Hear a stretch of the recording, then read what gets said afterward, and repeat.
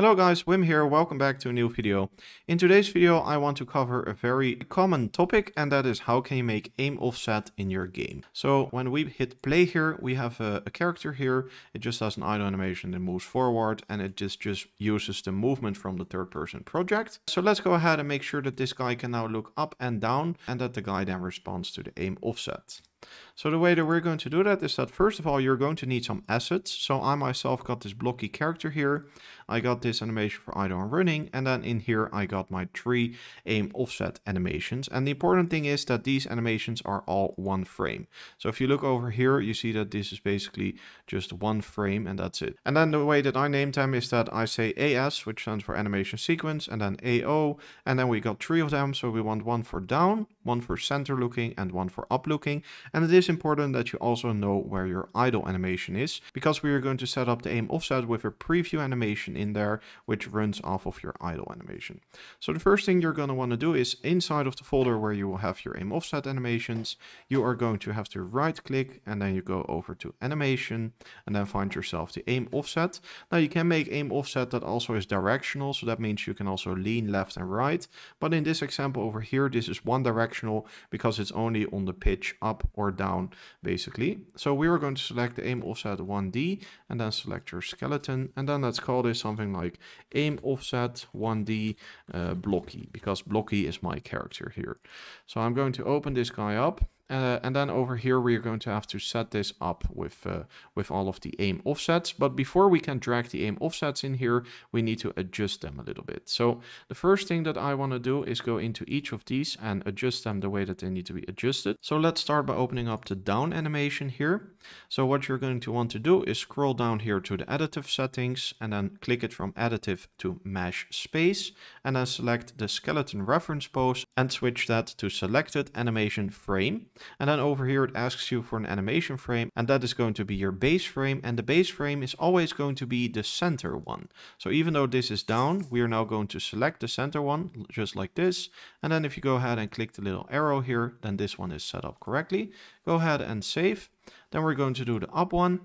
So also scroll down to additive, make it mesh space, this one, set it to selected animation frame, then select your center and select it over here. Hit save and then do center itself. So also over here, mesh space, selected animation frame, select center and plug it in here. There you go. Hit save and that's it. Now we can put these 3 inside of here. So when you open up this aim offset file, then you want to go here to horizontal axis, and this you want to name your pitch, because we're going to be looking up and down. And then the pitch is going to be from -90 to 90, and we can make it a grid division of 2, and then we can set it to snap. You see we have a grid here on the left, in the middle and on the right. So what we're going to do is -90 will be down, center will be here in the middle, and up will be here on the right 90 degrees. And then you see that your character gets removed here, so you don't see your character. And then what you want to do here is what I mentioned earlier. You want to set up your idle pose in here. So if you then go ahead and locate your normal idle animation, select it, then you can plug it in here, and then your character should appear again. Then you can hit save. And then to preview if the aim offset works, you can hold Control and scroll like this. So now you see that this guy is starting to look down, up and in the middle, which means that we correctly set up this aim offset. Now all we have to do is add this aim offset to the animation blueprint, and then make sure that the animation blueprint can basically read the pitch so that it can work. So right now we can go ahead and close this aim offset and then go ahead and locate your animation blueprint. So for me, I got it over here, ABP blocky. Open that one up, make sure you go to the event graph. You can also go there by double clicking here.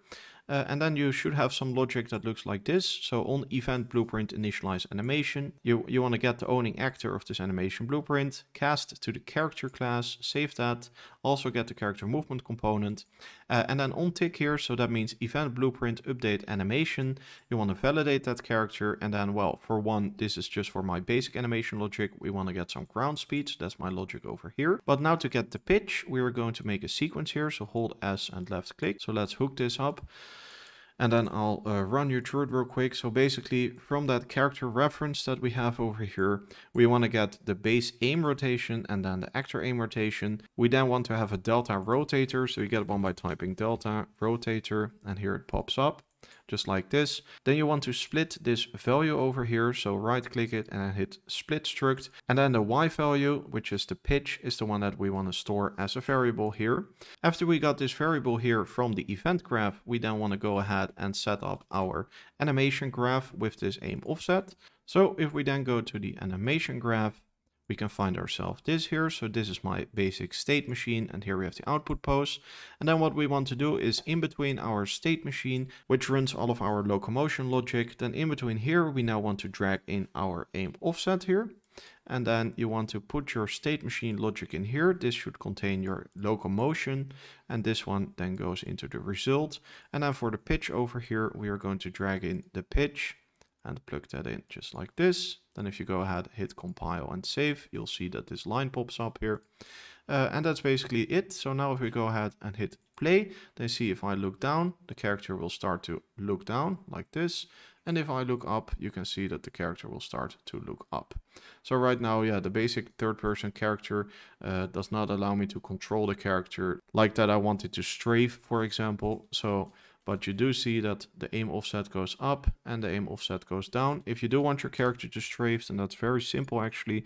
You just go into your character blueprint, go to character movement over here, scroll all the way down over here, and then turn this one off and turn this one on. And then set this value here to -1. Then if you go ahead and hit play, then you see that you can walk directionally like this, so you can strafe, but you would of course need strafing animations.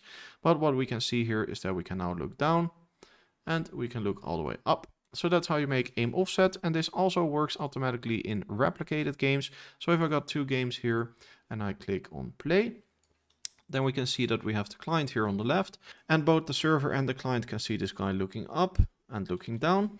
And then the same goes for the server. So the client can see the server looking down and looking up. So this aim offset is automatically multiplayer ready and replicated for us. Alright guys, that's it for this tutorial. I hope you enjoyed it. If you did, be sure to give it a like and subscribe. That really helps out the channel. Also be sure to check out our Patreon. You can download awesome multiplayer example projects there.